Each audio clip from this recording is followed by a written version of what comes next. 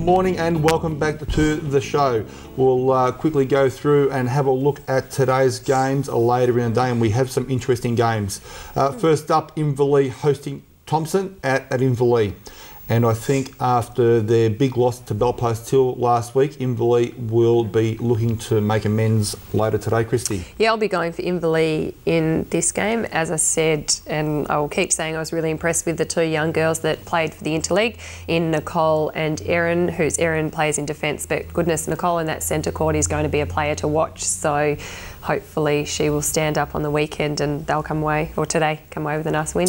Yeah, Nicole White and Erin Dillon for Inverleigh there, a couple of young girls, they're first year out of under 17s. So, and they're definitely holding up the side there in the centre court and in defence as well. And both still were 17, I actually think. I think they're turning 18 this year, but it's still young, and for them to be playing A grade, so yeah. Team of the future, maybe. But like I said also last week, we played Thompson, and Thompson were a bit of a surprise. They didn't just lie down, and we really did have to fight hard. So hopefully Inverleigh have got that in the back of their minds today, that it's not going to be maybe an easy match. Had they played at the start of the season, it might have been an easy match, but it's not going to be today.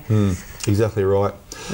Next game, and one of the two really interesting games coming up, Corio v East Geelong at Corio. And wow, tough game. How do you go? How have you prepared for this week's game? Knowing that you're playing Corio. Well, without letting too much out of the bag, of course, because I'm sure there are some girls watching from Corio. We're on equal points with them at the moment. Yep. Both battling for that 4th and 5th position on the ladder. And look, Corio lost to Belpost Hill a couple of weeks ago. Only by 4 goals, so it's nothing in it really. Yep. And I understand that we've got to pay some respect to Corio. Nicole Trainer been playing goal shooter for the last couple of weeks. Danielle Davis absolutely had a blinder against Belpost Hill and shot 30 goals. Yep. And that's just down the goaling end. Yep. You've got Sonia Harris, Sarah Bromley up in defence. And I think personally, if Sonia's on her game, and who's the other defender playing back there? I don't know too much of her, but certainly if Sonia's on her game, I think your goalers may struggle against her. Not to say that they won't go well, but I just think Sonia on a good day is the toughest opponent playing the GDFL. So I think also Sonia against Belpost Hill played in the centre. She played wing defence. She played maybe goal defence. And she did that against Werribee. And she is a dynamic player, and she can play many positions. But her in the defence, that's where she should play or needs to play. I think that's where she always stands out from mind when I've watched her play. Yeah. So I hope she plays back at defence and gives your goalers a run for their money. No.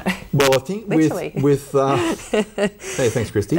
No. I think with Sarah Bromley and the other tall Corio defender, I think Sonia thinks that it allows her to play in the centre court, where she might be able to shore up the strength a little bit. And maybe, look, that's what she's doing. She might also be giving those other girls game time back there and giving them a feel of playing defence. Who knows? So, but anyway, I think it'll be a close game. Yeah, look, I think it will be also. We'll see what happens at the end of the day. Sure. Hopefully our girls are up to it. Yep. Next game, Geelong West versus Belpost Hill. Yes, and I would think a nice easy one for Belpost Hill this week. Yeah. Belpost Hill at Geelong West. So, yeah, look, I don't know. It's a shame Fiona's not here today. We could have asked Fiona about it. And hopefully Belpost Hill get up over the line over Geelong West. Sure, I think they will. Next one, we've got Anarchy hosting Belmont Lions. Look, you don't know. No, well, as you said, if the two players who have been playing and have been standouts for them play, I would probably say Anarchy. Again, I haven't seen too much of them this season, but if they're not playing by the results of last week's, it may be a close game. But I'll say Anarchy for this week. Yeah, I'll probably have to also as well. So look, I'm thinking Anarchy will get up over Belmont, and even though Belmont have been going along okay at them recently, I think Anarchy will probably have their full strength team back in this week and come over the top. Now, Werribee Centrals versus Winchelsea, big game.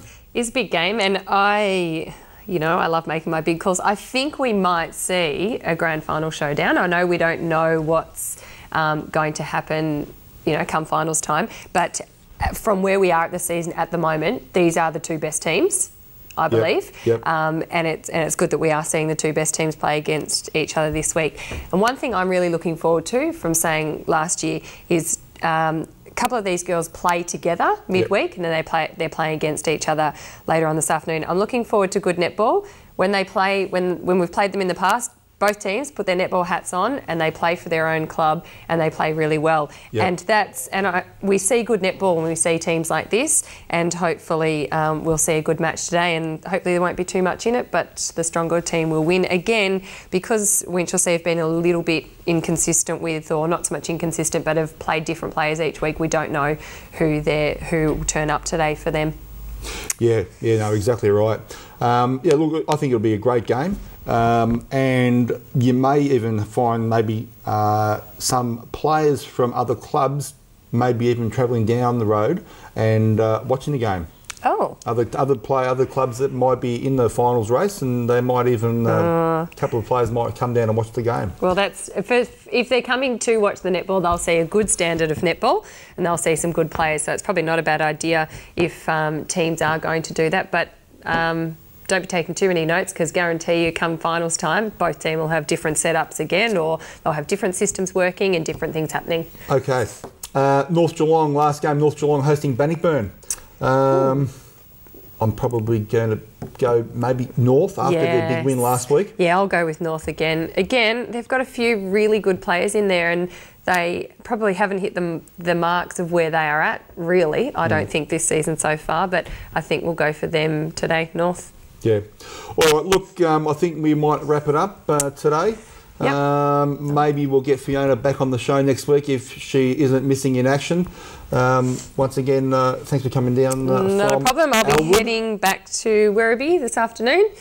You can give us a rundown of the game next week? Sure will, next week. And hopefully I can have a chat to both coaches after the game and see how they've felt. That'd be great. All right, we'll enjoy netball later on this afternoon, boys and girls, and we will see everyone next week, early Saturday morning. Bye for now.